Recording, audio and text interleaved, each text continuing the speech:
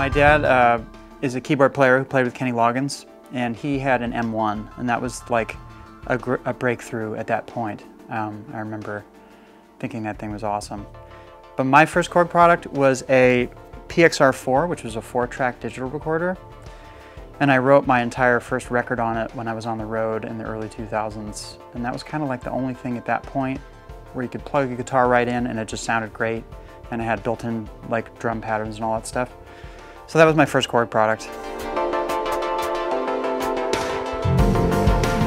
fOUR is just a culmination of everything I've been working on. I've been playing drums and bass at the same time for about 15 years. And honestly, when the minilogue came out, I was like, oh, I can put that under my ride cymbal.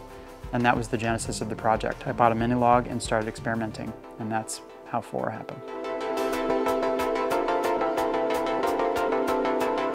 The XD is ridiculous. I kind of keep discovering things about it that I prefer over the original. I just discovered that the resonance has like a really kind of MS-20, kind of Aphex Twin grit to it that I really like.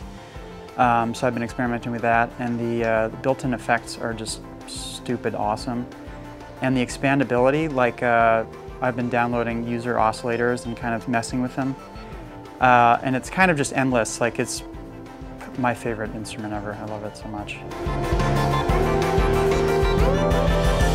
I just really like music, and I keep thinking about it all the time, every day, and just trying to push myself to do new things. And that's what this project is just pushing myself to do something new.